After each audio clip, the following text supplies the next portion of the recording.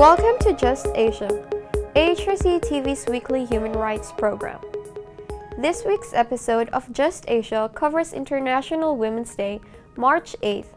The day is observed every year to reflect on women's struggle to achieve their rights and to reaffirm their resolve for equality.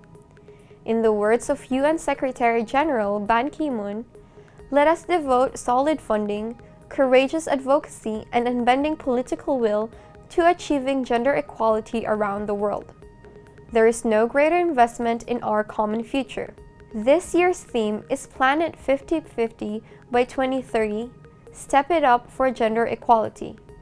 The idea is to work towards achieving gender equality in various areas by 2030 and meeting the Sustainable Development Goals. Key areas include making sure all girls and boys complete free equality primary education by 2030 and ending all forms of violence and discrimination against girls and women everywhere. Now, for the look of the situation of women in Asia.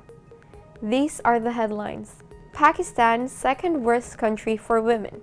Gender inequality and discrimination against women in Indonesia.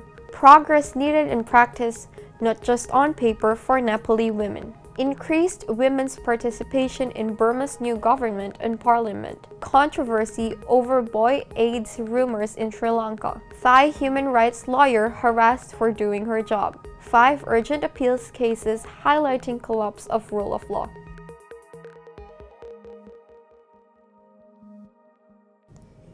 Welcome to AHRC TV's Just Asia. I am Julia Roblando. Beginning with Pakistan, the second most dangerous country in the world for women after Yemen, Pakistani women have fought a long battle to win the rights guaranteed under their constitution, and yet they are still relegated to being second-class citizens. Many of Pakistan's cultural and religious practices pose a huge threat to women, particularly child and forced marriage, acid attacks, honor killing, and denial of education. According to statistics, more than 2,000 cases of honor killing were reported in 2014, with many cases going unreported. The unimaginable atrocities meted out these women are never prosecuted by the state. Violence against women perpetuates precisely due to the lack of action taken against perpetrators and the denial of redress to victims. Pakistan's literacy rate is dismal. Almost 16 million girls between the ages of 6 and 11 are currently out of school. Pakistan will thus need more than law to elevate the status of women. Just Asia speaks to Bushra Khaliq, Director at Women in Struggle for Empowerment, for more details. I congratulate to all brave women in Pakistan who are struggling and fighting against the patriarchy. They are struggling against religious fundamentalism and also feudal mindset. Still, the women in Pakistan are facing a lot of problems and structural barriers in the way of their development. Still, huge number of girls are out of school. Thousands of women are being killed in the name of honor, and they are facing discrimination and domestic violence. Pakistan is on the top when the question comes of the stillbirth in Pakistan. So we can imagine that until or unless the women in Pakistan are not being the part of decision-making levels, they still face a lot of problems. And particularly, I would say that the Council of Islamic Ideology, which is bent upon to block every women move regarding the pro-women laws or any other steps for the emancipation of the women. They are blocking the ways and putting barriers into that way. And I say that this Council of Islamic Ideology must be abolished. Because in the presence of such kind of institutions, women will be and women rights will be undermined. And still, there is a long way to this journey, and I think the women in Pakistan are determined to make their way.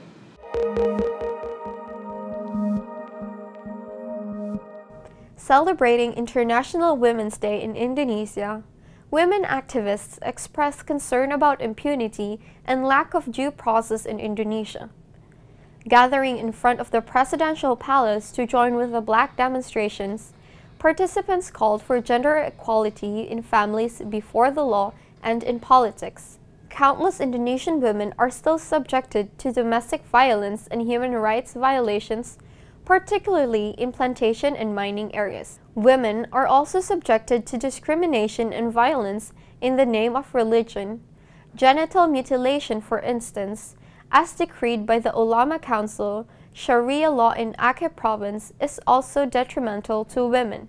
To learn more, Just Asia speaks to Ms. Novia Seni Astriani, a women's rights activist from Sudut Kota advocating against discrimination.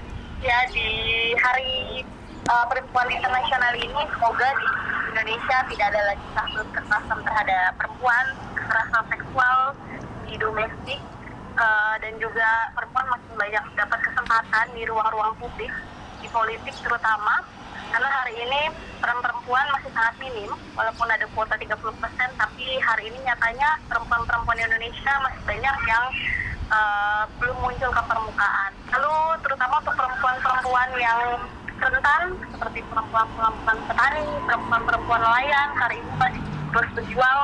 Semoga di Hari Perempuan Internasional ini mereka semakin kuat untuk terus berjuang mempertahankan hak-haknya.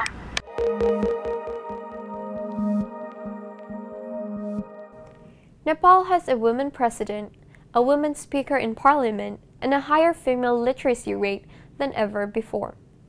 The government even established a 5-year national strategy and action plan on the elimination of gender-based violence and gender empowerment in 2012.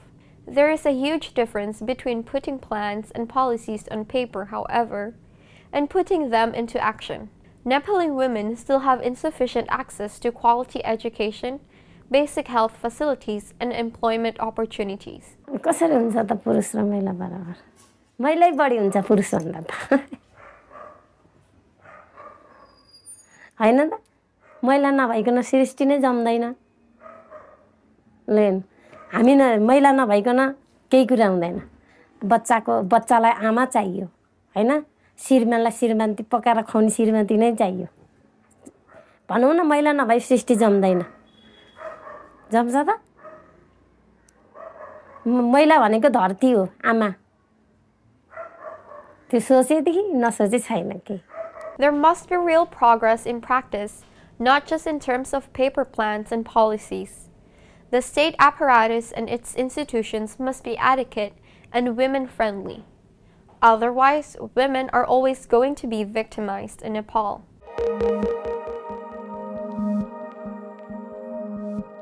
In Burma, the new parliament has an increased number of women parliamentarians.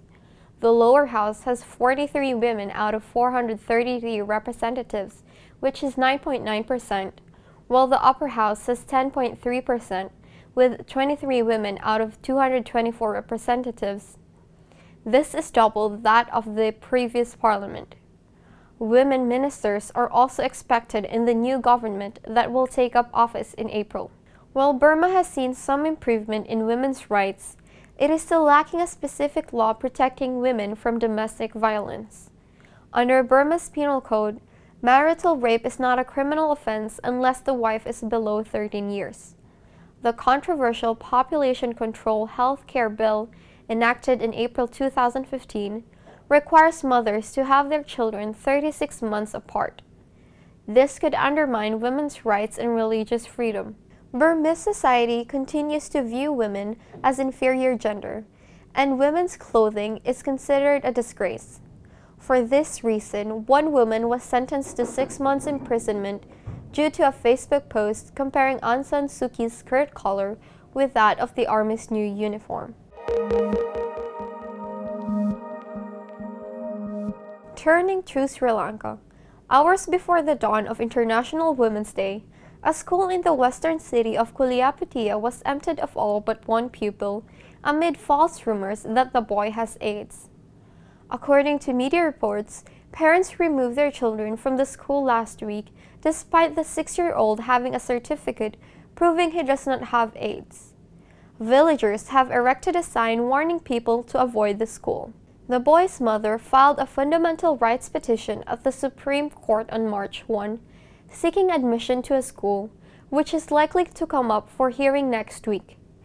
Many other schools had rejected the boy because his father's death had been wrongly attributed to AIDS. While Sri Lanka has a low prevalence of HIV, it also has a low awareness level of the disease.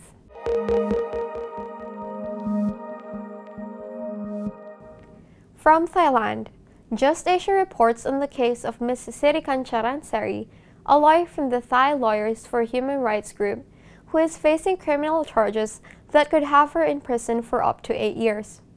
She has an expedited hearing this month in which the court will decide whether she needs to be remanded to pre-trial detention. The charges relate to her representation of pro-democracy student activists of the New Democracy Movement and are in retaliation for refusing to hand over her client's personal belongings without a warrant and for pursuing a complaint against the police. In the words of Sirikan, under military rule, men and women are strangely equal now. Human rights defenders, men or women, have to stand firm in defending the rights of all races, faiths, and genders. Finally, the Urgent Appeals Weekly feature brings you 5 cases highlighting the extraordinary collapse of rule of law. In Kerala, India, 5 youngsters have been tortured and harassed at a police station for 10 hours. Although the 5 were later released on bail, a proper investigation has not been carried out. In the Philippines, 4 men have been arrested and tortured in Cavite. The victims were tied, beaten, and electrocuted. Also from the Philippines, we raised the continuing delay in the court hearing of Marivic Medina, a mother falsely charged of assaulting her own son. In Indonesia, a vicious attack was launched by several Indonesian law enforcement agencies against local residents who refused to cooperate with the government in its plan to build a new airport on Yogyakarta province. Lastly, in Sri Lanka, a father and daughter have been illegally arrested, detained, and falsely charged by the Kandy police.